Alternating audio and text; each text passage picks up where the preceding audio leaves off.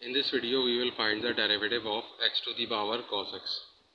So first of all we will apply log on both sides of the equation. So we have ln y is equal to ln of x to the power cos x. We know that ln of a to the power n is equal to n times ln of a. So by using this identity we can take this n before the ln of a. So here we can write ln of y is equal to cos x of ln of x, because the power will become the coefficient of ln of x. Now we will apply derivative on both sides of the equation. So d by dx of ln y is equal to d by dx of cos x ln x. Now in order to find the derivative of ln y, we have dy over here, so we will apply chain rule.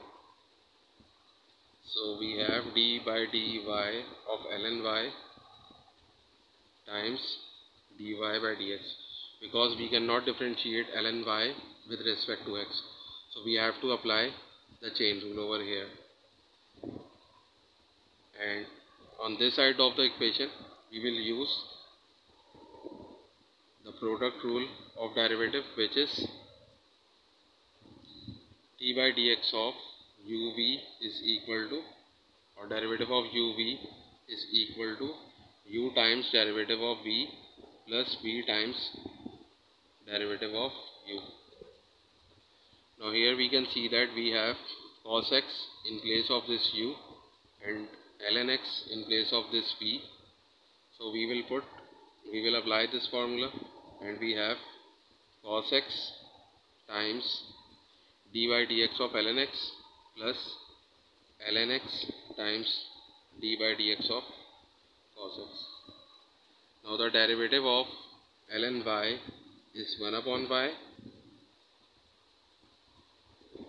and the derivative of ln x is 1 upon x, and the derivative of cos x is minus sin x. Now we have 1 upon y times dy by dx is equal to cos x upon x minus sin x ln x. Now we can take this y on the other side of equation, so we have dy by dx is equal to y times cos x upon x minus sin x ln x.